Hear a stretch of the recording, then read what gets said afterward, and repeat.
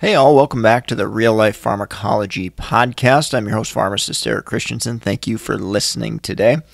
Go check out reallifepharmacology.com. We've got that free 31-page PDF on the top 200 drugs. Great no-brainer to have simply for an email there. So absolutely free, no cost to you. Just an email is all it's going to cost you. With that said, we get you out new updates when we've got new podcasts and other content available as well if you're on our email list. So definitely go and get that done at reallifepharmacology.com. The drug of the day today is Naltrexone. Brand name of this medication is Revia, otherwise known as Vivitrol as well, which is an injectable formulation of this medication. So Naltrexone is an opioid antagonist. If you've listened to the podcast for some time, I have covered an opioid antagonist already, and that would be Naloxone, brand name of Narcan there. Naltrexone is used in kind of a significantly different way than Naloxone. So just kind of summing it up here briefly here, Naltrexone blocks opioids' effects basically by binding to those mu receptors at a fairly high affinity. They do bind them pretty significantly, so other opioids can't bind there. With that said, I will say patients, there is reports of this as well, when you start blocking a receptor, what can happen is the body basically responds to that, and it's not feeling enough endogenous opioid activity potentially, or it feels like it may need to feel more. And so the body, because those receptors are blocked, starts upregulating receptors. So basically, creating more and having them more readily available to receive kind of that binding and the stimulation. So anyway, patients, because of this potential upregulation over time, they may be at more risk for opioid overdose, particularly in the setting if the patient, abruptly stops taking and then they initiate opioids and things. So patients may be at more risk for opioid overdose, and that's thought to be due to that upregulation of opioid receptors. Because naloxone being used on a chronic basis for opioid use disorder or alcohol use disorder is going to block those receptors and cause that potential upregulation. So definitely a challenging aspect to using this medication in these settings. So those are the two primary uses for naltrexone by itself. It's important for alcohol use disorder treatment to recognize that if patients are taking opioids, we probably want to avoid naltrexone because that's going to directly block the effects of the opioids. Same thing with acute pain management and scheduled surgeries, for example, where we may use opioids. In the event that we don't have other options that are good for the patient for pain management and we still have to use opioids, we've got to recognize that this patient's on naltrexone and develop a plan to basically address that. So in alcohol use disorder, avoid if taking opioids. Another situation to avoid is hepatic impairment. Naltrexone is associated with causing some hepatic issues, and I'll touch on that in the adverse effects. In alcohol use disorder, it may be started even if drinking. So some of the original agents we had for alcohol use disorder, like disulfiram, for example, basically causes nasty adverse effects if you take or use alcohol with that medication. Naltrexone actually can be initiated or started even while the patient is still drinking. So that's kind of an interesting one there. In opioid use disorder, if we're using naltrexone, pay attention. It's not recommended to start naltrexone until the patient is opioid free for 7 to 14 days. And this can kind of depend upon, the half-life of the opioid that the patient's using, for example. So say they were taking methadone, which has a really long half-life. Well, anyway, if we give that naltrexone too soon, the situation we end up in is we're going to basically precipitate opioid withdrawal. And so that can be a challenge with the initiation of naltrexone in opioid use disorder. So again, do not start typically until that patient is opioid free for 7 to 14 days, in that range. Dosing, oral dosage form, we've got 25 to 100 milligrams is kind of the usual dosing range. 50 is probably the dose I've seen utilized most often. The IM formulation is every 4 weeks, so 380 milligrams. Obviously, that can be advantageous, potentially in a patient population that may not be very good at medication adherence, for example. I have seen that injection interval maybe once or twice, less than 4 weeks, but that's probably more of an off-label thing. Done by a specialist in patients that aren't quite responding the way that we'd like to and things. But there isn't a ton of data to really support that. But that is something that I have seen a couple of times.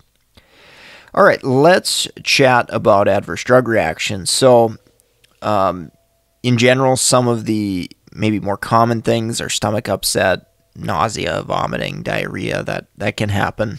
I wouldn't call it crazy high percentage, but just be aware it's out there. It can happen. Syncope has been reported as well. Hepatotoxicity. This is definitely something that could come up on a board exam for sure. You've got to recognize that naltrexone is associated with hepatotoxicity. In our patients with alcohol use disorder, you really especially better recognize this, because patients typically who have had alcohol problems, or somewhat commonly, may have liver issues as well. And so that's one where you really got to pay attention to if we can use naltrexone or not. If they do have pre-existing liver issues or active liver dysfunction in alcohol use disorder, then we might be looking at something like a camprosate, for example, there. Opioid overdose risk, I kind of alluded to that already. Recognizing that we could have that upregulation for opioid receptors. With the injectable formulation of naltrexone, the IM injection, we can certainly have some injection site reactions, pain, bruising, even severe things have been reported, such as infection, hematoma, and things of that nature too, so pay attention to that. Of course, it may precipitate withdrawal. So keep in mind some of those opioid withdrawal symptoms, sweating and GI upset and things of that nature. Depression, increase in suicidal thoughts, these have been reported as well. I wouldn't call it crazy common in my experience, but definitely I think it's important to be aware there anyway of that. Okay, pharmacokinetics. Duration of action for the oral formulation is in the neighborhood of 24 to 48 hours. So that's typically going to cover us for the once daily dosing for the oral formulation. And then monitoring, of course, depending upon what we're treating, our monitoring parameters may vary a little bit. From a lab standpoint, LFTs are going to be the most important thing with regards to lab monitoring and adverse effects associated with naltrexone. All right, let's take a quick break from our sponsor, and we'll wrap up with drug interactions. If you're in the market for any pharmacist board certification study material, we've got a bunch of resources on BCM TMS, BCPS, ambulatory care, geriatrics, NAPLEX exam, all at meded101.com/store. We've had thousands of customers at this point, and definitely have helped a lot of them prepare and pass their exams. So simply by supporting meded101.com/store, you can help support this podcast. If you're another healthcare professional, we've got growing resources there as well. We've got stuff for nursing students, pharmacy technicians, med students, PAs, nurse practitioners, books on case studies, drug interactions, primary care, all sorts of different stuff. That entire list of books on Amazon, Audible books, you can find all those links. Go check it out. Support the sponsor, meded101.com/store.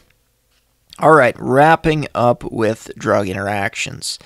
Not a ton of drug interactions with naltrexone, so that is definitely a nice thing. The things that I look out for the most, opioid use. So, reminder that if a patient is on opioids and you start naltrexone, it's likely going to induce opioid withdrawal. So we've definitely got to remember that, because the drug is going to prevent opioid agonists, such as morphine, oxycodone, and so on and so forth.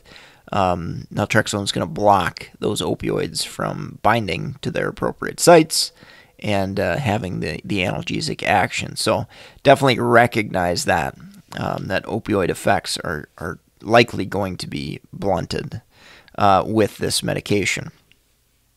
And really the only other major thing that I think of with drug interactions and naltrexone is the hepatotoxicity risk. So recognizing if you've got patient on amiodarone, methotrexate, isoniazid, maybe higher doses of acetaminophen, valproic acid, these are all examples of medications that can cause some hepatic impairment, and that may have kind of some additive effects on top of the hepatotoxic nature of naltrexone. So definitely something to pay attention to if a patient's at a little bit higher risk there. And then I did want to also reemphasize, if we're using it in patients with alcohol use disorder, they may be more prone to having some of those pre-existing liver issues already. All right. Well, I think that's going to wrap up the podcast for today. Thank you so much for listening. Do me a huge favor. Leave a rating, review on iTunes or wherever you're listening. Support the sponsor, meded101.com/store. And, of course, go get your free PDF at reallifepharmacology.com. Continue to share us with friends, colleagues, healthcare professionals, students that you work with. Help us grow the podcast. Help us educate as many healthcare professionals and future healthcare professionals as we can. We greatly appreciate that. If you have comments, suggestions, didn't like the way I presented something, thought I made an error on something, definitely don't hesitate to reach out. mededucation101@gmail.com. Or you can track me down, Eric Christensen, PharmD, BCPS, BCGP, on LinkedIn. I am certainly not immune to making mistakes. Hopefully I don't make many, but of course I'm definitely human in that capacity for sure. So with that said, thank you so much for listening. Greatly appreciate it, and hope you have a great rest of your day.